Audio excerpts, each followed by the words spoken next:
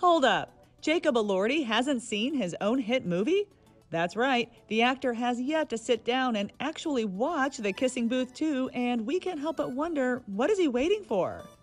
Jacob admitted to Variety that he doesn't know firsthand how the hit sequel turned out, even though it skyrocketed to #1 on Netflix's streaming chart as soon as it dropped last month, and, he's one of the stars.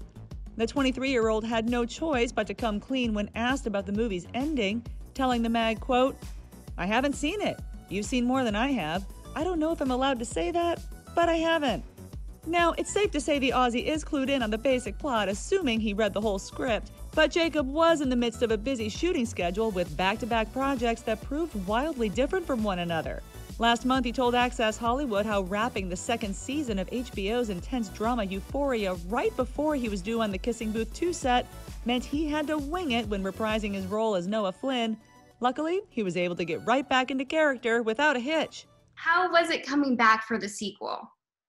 It was cool, it was such a length of time. I came straight from literally, I finished Euphoria after like 2 night shoots and then got on an airplane and flew to Africa.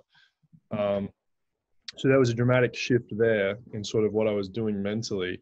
But there was a nice calm in going back to Africa and being able to settle into something that I knew how to do and, knew what to expect and with friends around and stuff like that. So. And as an actor, you just said it was two different projects. So how did you handle all of that?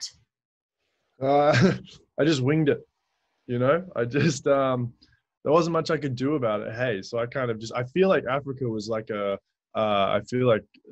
long sleep is going to be the wrong word, but I was so exhausted the entire shoot because I'd just come off essentially the 8 months of filming that I kind of just, then flew however many hours to Africa. I kind of just never really woke up, I don't think. I just kind of got through it, Though Jacob already knows he needs to catch up on his movie watching, if he doesn't hurry, he'll only get even more behind.